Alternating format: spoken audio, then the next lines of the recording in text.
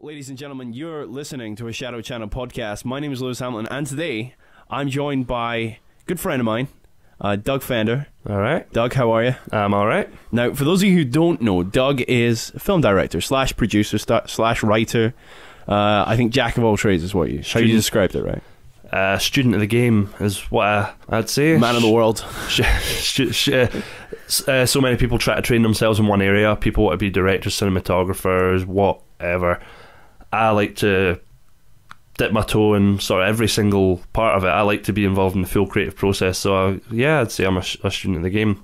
If you'd asked me 2 years ago, I would have said I want to go directly down the radio path. I want to go specifically for that end, right? That particular light at the end of that particular tunnel. But I agree completely with what you're saying, and I feel the same way now, where you want to make your base as broad as possible, because if it's too narrow, it's unstable, right? And you want to know all this other stuff, and it's part of drinking in the art form, and that's something that definitely you take sometimes seriously. Not even just knowing it. I mean, as long as you can understand it, because as a director, if you've got a vision, if you've got a clear vision, you've got to understand what the person that you're trying to convey the information to is going to have to do.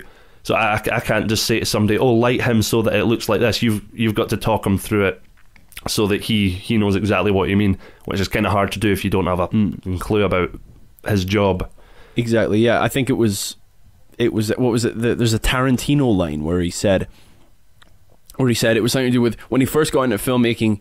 He was confused as to how the scale of something like making a feature-length film could even be pulled off, and one of the producers, and I'm paraphrasing all of this, come up to him and said, no, it's about you coming up with the ideas and you correctly communicating what you want to us, the producers, and then that's where the rest of that kind of that legwork takes place. Yeah. And that's what you're saying. If you're lighting someone, it's imperative that that person understands where that fits into the overall flow of the film to some extent, but also not to the extent where they get bogged down in the minutia of the chaos that's going on inside of the head of the person that's creating all this. Yeah, you've got to trust the people that you're working with. You've got to trust that they know what you're talking about. As long as they trust you to communicate it to them in a correct way. You get a lot of people that are absolute control freaks, and I'm a bit like that, but I don't hire other people to do things for me. I just do it myself, so I'm hands-on doing everything that's involved in making the film. But some people, they become total slave drivers and just forcing everybody. You've got to trust them. You've got to realise that although you know what you want, this person probably understands it a lot more than you do, so he'll know what you're on about. You just have to find a way to tell him. Yeah, I mean, it's all about kind of also parceling off response. I mean, it's kind of the Tolkien method sometimes when you're creating something, where Tolkien had created an entire universe in his head, and all the Lord of the Rings and the Hobbit are Tolkien taking small splices, tiny chapters in a history that he himself, in the Silmarillion, it's the whole bloody history, going back to the lore that's just like, this is how the Middle-earth or the universe that Middle-earth exists in was created, and these are the gods, and you're going back thousands of years. He takes two little splices out of that, and it's a little bit like that with creativity, I find. I'm sure you're maybe the same. You have a massive, and what you're really doing is summarizing it and summarizing it and summarizing it and focusing it down until what you eventually end up with when, as you were saying, the Chinese whispers or the Oriental mutterings, if you prefer. Yeah, the micromanagement of your own film. Yeah. It's summarized down and down and down into a digestible form that individual members of the team you're working with can understand and slot that into the way that they're approaching it when they're working on the show as well, or the film as well, or whatever. Yeah, absolutely. It's a collaborative effort. I mean, I wish I could comment on it a lot more, but so far I've not worked with crews. I've just done stuff myself. Always. Yeah, I mean, I'd say you've not worked with large production crews, but I mean, you've worked with, in some cases, 5, 6, 7 people. In the case of definitely some of the Christmas films that you've made, and you've made 2 Christmas films. Well, what you're seeing on screen is 5 or 7 people, but behind the camera, there's really only just me. You. Yeah, Yes. I'd say 7 would probably be the largest. And Quick Christmas Carol and Quick But Wonderful Life, you wrote those?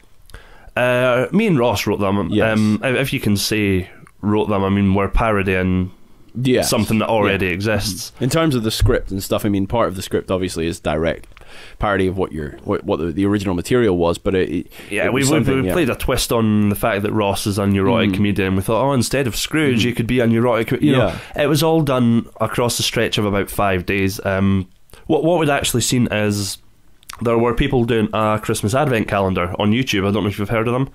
No. A Christmas Advent calendar, meaning from the first day of Christmas all the way up until the 25th of December, these people were making sure that every single day up until Christmas they had a new video uploaded, a new 5-minute short film. So they started working on it from about October. Some of them were really good, some of them were really bad. Then me and Ross watched them and we thought, it's 5 days until Christmas Eve. We could probably try and get one film done by Christmas Eve. And at the time, we were just talking. We didn't actually think we were going to do it, but then we did. We just thought, you know what the hell? We have 5. Let's go for it. We can at least get a short film out in 5 days, and then Christmas Carol is what came along. I mean, looking back at it right now, it's fucking terrible. But well, I still love those films because a Christmas film isn't the kind of thing you watch in June, right? So it's like when Christmas rolls around, I usually will watch A Quick But Wonderful Life. I watched it last Christmas. You did? And this Christmas that's just over. And the one, because it came out, 2013-14. Yeah, we actually, we announced it on your show. Yeah, if you remember that. We did. Yeah, you did. And you also talked about your blood donor parody ad that was from American Psycho.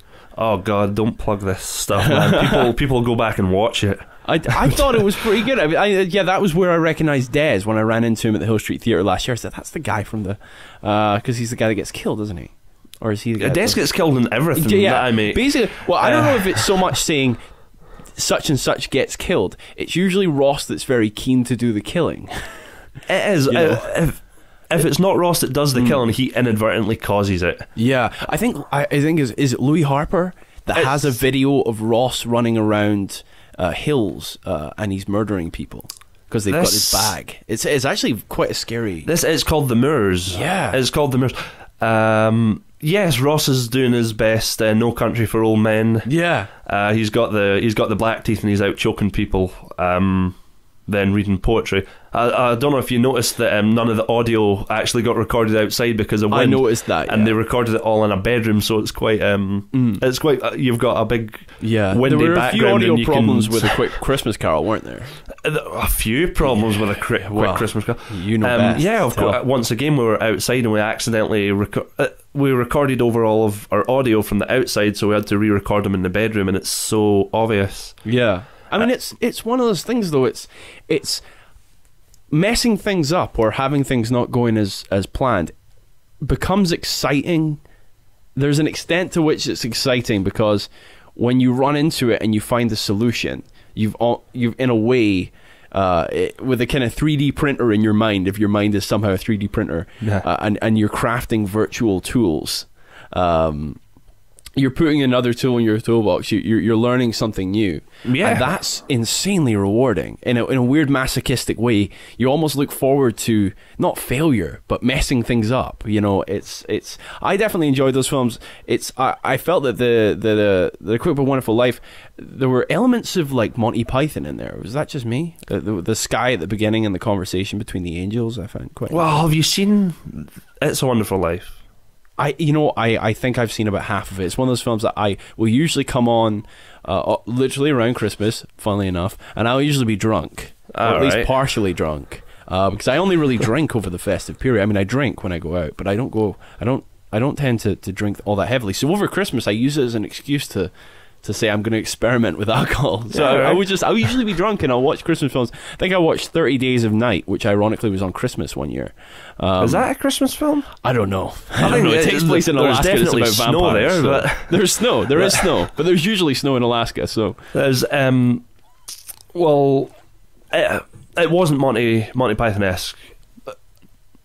The actual Wonderful Life film, believe it or not. It starts off with two stars in the sky talking to each other, and one star saying to the other star that you have to go down and help Jimmy Stewart. It's a classic film with religious elements in it from the 1940s. I believe so. The 40s Frank 40s. Capra. If you look at 40s and 50s, and then you look at the sword and sandals Technicolor epics of the 1950s, you know, Ben-Hur and Jason and the Argonauts and all this kind of stuff. Jason and the Argonauts, by the way, trailblazers in terms of animation. That part with the skeletons I could watch again and again and again. Oh yeah, and also I think it's a Colossus. It's a massive moving iron guy. Is that the one with the one eye? I think so. Yeah. And the Cyclops, that's it. Oh, the Cyclops, not Colossus, yeah. It's those have a religious element, and maybe Monty Python in the 70s were actually taking influence from those films. Well, they based the whole film on religion. They would have been burned for that years. Yeah, you ever seen earlier. that famous interview with John Cleese, and they're talking to John Cleese and Graham Chapman, and they're talking to the bishops. It's like 1981. You can get it on YouTube. No, I haven't seen this. And it's just called, I think the video is probably uploaded by an atheist, and it's like, John Cleese despises Christianity. And I'm like, well, you know, that's the default position for most religions. But it's like, it's a great video though, because there's such a difference in the way that it was received by the establishment that you just would never see if you watched Question Time Today. Like, these guys are livid that they have released this film, clearly parodying the nativity story and the life of Jesus. But yeah, I mean, they definitely took influence from that. So maybe they took influence from those films in the 50s, being about 20 years afterwards, and you guys took influence from that, and maybe I connected the dots wrongly, because at the beginning I said this is almost like something with, they have these weird graphics on Monty Python that still hold up, I think, where everything's just a picture but they're having it fall, you know. The opening of Life of Brian, it's all this really strange, grotesque artwork that they have in the shape of like Roman columns and stuff like that, you know, like the old classical columns. But and I think they have it in Meaning of Life as well, which is, I'd say, the least popular of the three. Meaning of Life. The actors would agree. Yeah. I believe John Cleese does not even care for it in the slightest. I thought it was alright. I thought it was funny, but it was more random. It was more random. It was more like a feature-length version of their TV show. Of their sketch show, yeah, 100%. So you did the Christmas films, and prior to doing A Quick Christmas Carol, was that the longest film you had made up until that point? Yes, it was. It was also the first proper short film that I'd made with my DSLR. Jumped into DSLR filmmaking, so it was a massive, and I still use that camera today. You've seen A Wonderful Life and Open Lines. The quality jump from that one camera is just crazy, and it's still getting, it's even getting better to this day. So between A Quick But Wonderful Life and Open Lines, you got a new camera then? No, Open Lines is the same camera that made A Quick Christmas Carol on the first one. Wow. Yeah. And so that camera for those of you who don't know, Doug's been on the show before. You were on the show September 2013. We were during the Fringe back in 2013. I think it was maybe a week after the Fringe had ended, you know, because I think it was early September that it went up. So I don't know, maybe if it was like August the 30th. I was in the process of editing Ross's small documentary. Yeah. I mean, and it feels like ages ago to me, because I was starting my NC at the time, and I'm now coming to the end of the into the second semester of my HND for the first year. So it's like, it's quite a while ago, and you know, this conversation, I think, from my point of view, would have been very difficult to have with you a year and a half ago, from a even something approaching a technical standpoint, because I just didn't know about this kind of stuff at all. Well, neither did I. Neither did I. Yeah. And it's a great thing about learning as you go as well. But we would not have been. That's the interesting thing. It's almost like with some art forms, like someone could speak to you about fine art, and you might. I don't know how much you know about fine art. I don't know much about it. But the strange thing about particular art forms and spheres of creativity is it's almost like a hidden language that one person will share with another person if they are both. Like, you'll have friends, no doubt, who also love making films, and you will be able to speak to them about filmmaking in a way that you won't be able to speak to me or other people about filmmaking, because there's a more experience-driven that you've both shared those. Partially, I will dispute that briefly. Everyone that I know that I talk to about filmmaking, they all have a different idea of how to do filmmaking. Yes. So although you can talk to them about it, you can argue a lot more or disagree. Everyone's got I could take two of my friends of equal experience, and they would provide completely different criticisms of the same thing. Yeah. One would find one more thing a bit more important than the other. The other one might not even notice it as a problem because they think it's fine the way it is. And funny enough that you mentioned fine art. Yeah, I'm of the belief that anything that's created in a way can be called art. Yes, but there's a way that some people's minds work. You know, there's art. Everything's art, but there is a form of art that, if you take it from a film standpoint, if you were to call it art, it's like not telling a normal story. It's presented in a really artistic way. Like, just look at the kind of things that come out of the Edinburgh College of Art. Right, yeah. Some of them, it might not be a fully telling, flowing story, but it's something done with weird visuals that is symbolic and blah, blah, blah, blah. And I think that that's one of the things that, as a filmmaker, I'm trying to push against. Yes. Pretentious. Well, aspects, yes, maybe. some of it's pretentious, although I don't think they're even intending it to be that way. Yeah. But there's a lot of people out there that are complaining about the state of Hollywood or the state of the film industry, and they're saying, how come I can't get this gig to be a filmmaker, or how come this guy gets pushed and I don't? And it's because they're playing their cards far too early. They're trying to make this like really visually artistic and really weird symbol. At the end of the day, it's the kind of thing that people of their kind of mind frame can watch. Like, I'm sorry, I like watching that kind of stuff, but if you were to put that on primetime television at night on Channel 4, the majority of viewers probably wouldn't sit through it. Yeah, I mean, people have a very strange relationship with, maybe, I don't want to say success. Sometimes the things that other people do can appear to be worse than they are based on how popular they are.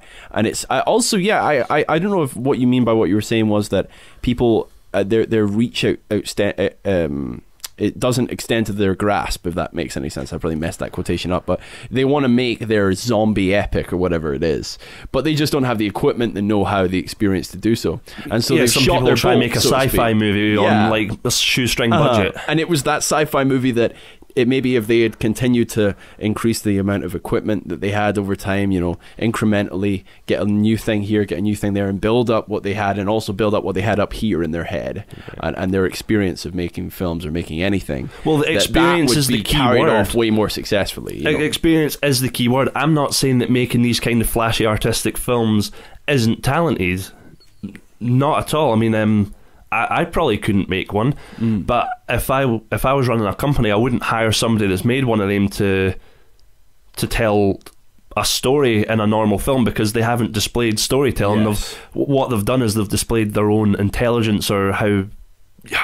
I hate saying that because I feel like I don't want to offend anyone that listens to this that maybe does that kind of stuff, but to me it seems more like you're trying to show off how clever and creative you are, instead of showing that you can tell a story that will engage the audience, which and that's a strange you thing kind of about need. art. If you want to make it, you've got to be able to tell a story. You can't just be able to say, look how creative I am. Creative doesn't mean that much. We're supposed to be storytellers. Maybe sometimes it maybe comes off as visual photography. It comes across, it's like, that makes any sense. I don't know if that makes sense, but it's very esoteric. It's very esoteric. Yeah, you've got so many people that are going against the grain, trying to be so defined as individuals and like we're being anti-Hollywood, anti-establishment and stuff. Then they have the audacity to complain that they're not getting any work in the industry. Of course you're not getting any work in the industry. You're trying your hardest to go against the industry. You can't have your cake and eat it. You have to, you know. I've talked to this with my friend Mike Flick. If you want to play that card, play it after you've become successful. Yes. If you want to, like Martin Scorsese, went against it, and he became successful. But that was back in like everyone was doing it back then. It was new. It's not new anymore. There's a whole group of people going against the establishment these days. Yes. That you're no longer clever or individual to do so. If you want to make things that are anti-establishment, you've got to wait until you've got an audience, and you like at least a mainstream audience that you can teach, because so far these kind of people, they're creating things that the people that they're shown to are the exact same, and they already get what they're talking about. They already understand the anti-establishment thing. Now, I also want to confirm, I'm not saying that all people that make this stuff are anti-establishment. Some people are genuine artists and creatives. Yeah. But I do see a lot of people that want jobs in the industry, but they specifically design their work against the industry. I think, a long story short, it's a conversation that you could spend years having, because it's such a, you know, it's like the glass is half empty or half full. Is it? You could have two philosophers just sit in a room for 5 years, you know, smoking shisha, thinking about that question: is it half empty or is it half full? I mean, yes, it's you get bogged down in the minutiae of art very quickly, and I think that's what turns some people off from the more artistic stuff, which might have something to do with the common denominator in cinema. Maybe people want it to be straightforward. When are the Transformers coming on the screen? I want to see the Transform. Where are the tits and explosions, Michael Bay? I want to see the boobs and the explosions. That's what I want. Oh, those films were terrible. I don't know. In terms of industry-wise, as someone that makes films, I mean, where do you see Hollywood going over the next 20 years? What's going to happen at Hollywood? Because for every good film that's produced by Hollywood, there are quite a few that are. It's not that they're bad films, it's that they're not offering anything new to the art form. They're money-making machines. I wonder if Hollywood's going to have a crash because of the amount of movement of capital and creative people that are moving out of it. But although there's still a ton there, but I wonder how much longer Hollywood will survive. I mean, when they started making cars in China, Detroit was pretty much fucked. And I wonder what's going to happen to Hollywood. Will they be the Detroit of filmmaking in 50 years? Well, Hollywood's already starting to go on somewhat of a decline. I mean, with the advancements made in the digital age, you mentioned it there, a lot of people are veering away from Hollywood because they can create their visions with full creative control. They don't have to worry about the entry-level capital investment from the person that's making it is so much lower than it used to be. Yeah, but you've got people that are already working in Hollywood leaving.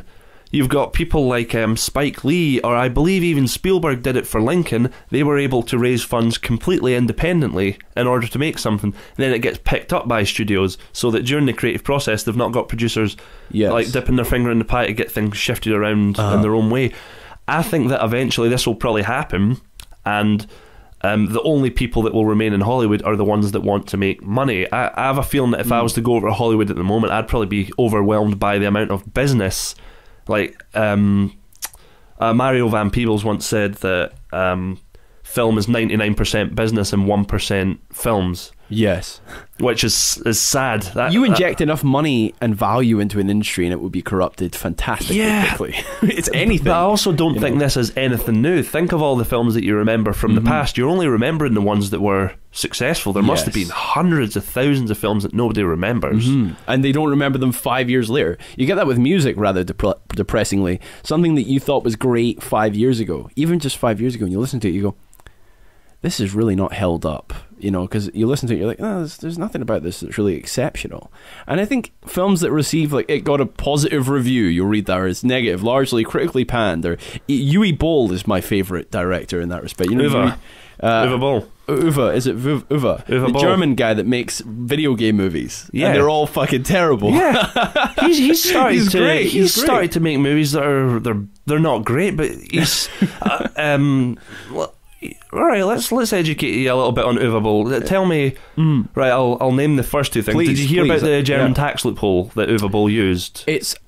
I didn't. Not the tax loophole. I was under the impression that the German government were giving out grant money for making films for a long time, and so a lot of really bad films were made on state money. It's kind of like that. Right. It's the exact plot of The Producers.